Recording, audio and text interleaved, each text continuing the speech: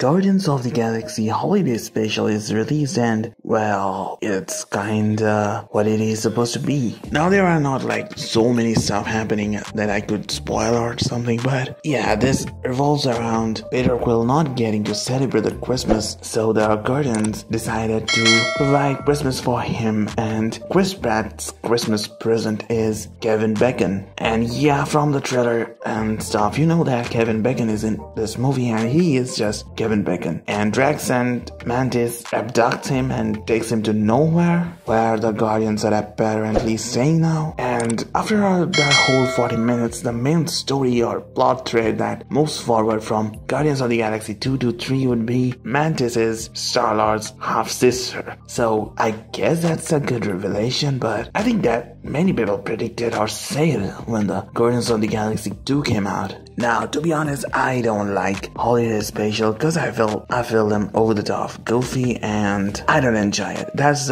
one reason I didn't like the Hawkeye show last year, and this time, this is a Holiday Special, so I was expecting nothing, but still I watched it. It's just 40 something minutes, and you know, leaving the credits and stuff, so it's pretty quick and doesn't waste that much of time, and I like that because I've seen Holiday Specials being more than an hour long and doesn't tell a good story, but this one is a wholesome experience in itself, so I guess it is good. This Holiday Special does what it wants to do, tell a Guardians of the Galaxy story and be a Christmas story, and it does achieve those stuff, so I guess they did a good job. But overall, for me, being not a fan of this, I will give it a 5 out of 10. Anyway, I'm pretty excited for Guardians 3 and hopefully that will be good. And this was an okay average experience, to be honest. If you agree with me, hit the like button. If not, hit the dislike button. No one's gonna see that. And subscribe to my channel.